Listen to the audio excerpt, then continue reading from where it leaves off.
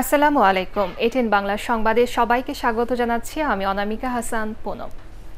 লক্ষ্মীপুর ২ আসনের সংসদ সদস্য শহীদ ইসলাম পাপুল কুয়েতের নাগরিক প্রমাণিত হলে তার সাংসদ পদ বাতিল হয়ে যাবে বলে জানিয়েছেন প্রধানমন্ত্রী শেখ হাসিনা।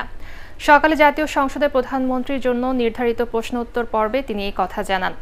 করোনা ভাইরাসের কারণে চাকরি হারানো প্রবাসী বাংলাদেশিদের চাকরি ফেরাতে কূটনৈতিক তৎপরতা অব্যাহত রয়েছে বলেও জানান প্রধানমন্ত্রী।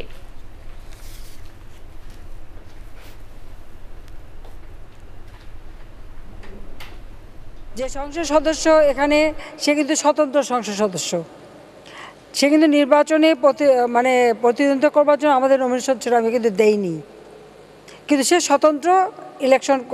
ওই সিটটা আমরা জাতীয় পার্টিকে দিয়েছিলাম, জাতীয় পার্টির নোমান এখানে নমিনেশন পেয়েছিল, তো সে ইলেকশন করেনি, ওই লোক জিতে আসে এবং আবার তার ওয়াইফকেও তো সে যেভাবে হোক বানায়।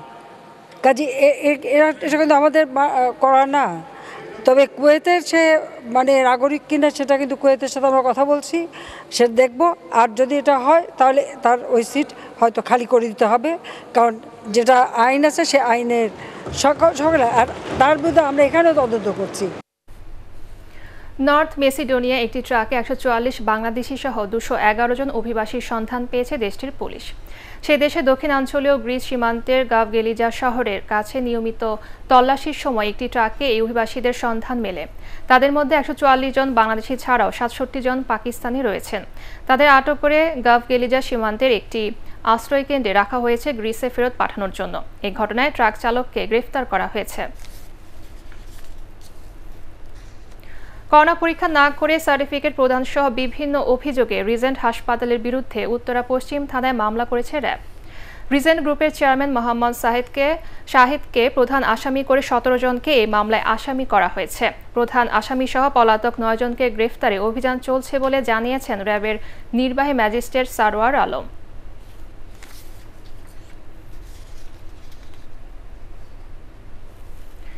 N95 মাস্ক এবং স্বাস্থ্য সুরক্ষা সামগ্রী সরবরাহে স্বাস্থ্য অধিদপ্তর ও স্বাস্থ্য মন্ত্রণালয়ের দুর্নীতির অভিযোগ অনুসন্ধানে জেএমআই গ্রুপের চেয়ারম্যান আব্দুর রাজ্জাক ও রাজ্জাক কনস্ট্রাকশনের সমন্বয়কারী মতিউর রহমানের কাছে তথ্য চেয়ে জিজ্ঞাসাবাদ করছে দুদক।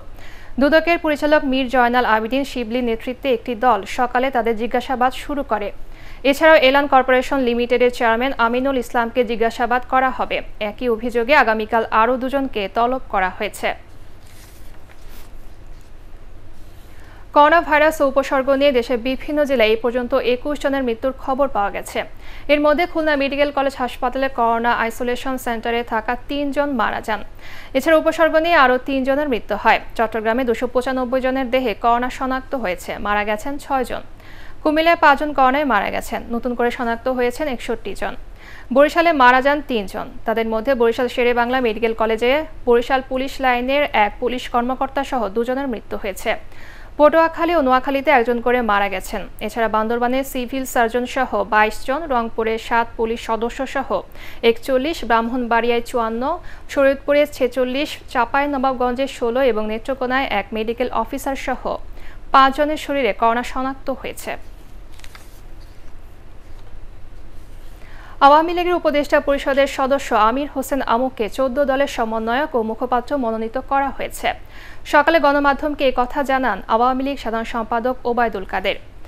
আওয়ামী লীগ প্রেসিডিয়াম সদস্য মোহাম্মদ নাসিমের মৃত্যুতে ১৪ দলের মুখপাত্র পদটি খালি হয়। ১৪ দলের নেতাদের সাথে আলোচনা করেই এই সিদ্ধান্ত নেওয়া হয়েছে বলেও জানান ওবায়দুল কাদের। এবারে শেয়ার বাজারের খবর।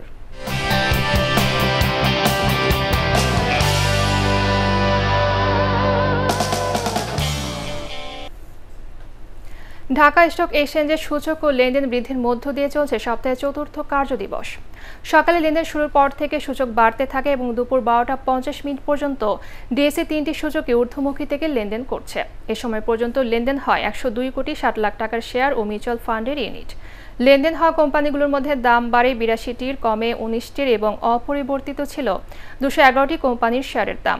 টাকার অঙ্কের লেনদেনের ভিত্তিতে শীর্ষ ১০ কোম্পানির মধ্যে রয়েছে Beximco pharmaceuticals, Beacon pharmaceuticals, progressive life insurance, water chemical, Indo Bangla pharmaceuticals, United insurance, summit পাওয়ার, অরিয়ন ইনফিউশন, প্যারামাউন্ট ইন্স্যুরেন্স এবং অরিয়ন ফার্মাসিউটিক্যালস।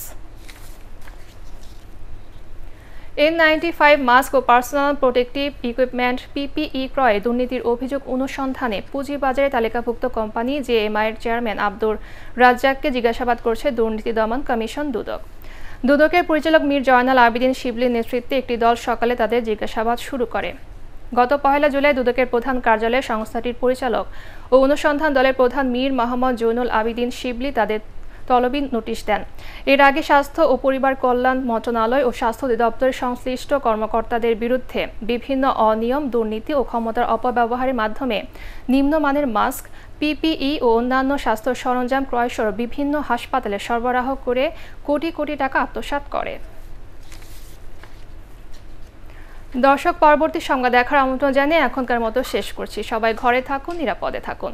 ATN বাংলার সংবাদ ইউটিউবে দেখতে ব্রাউজ করুন youtube/ATN Bangla News। ধন্যবাদ।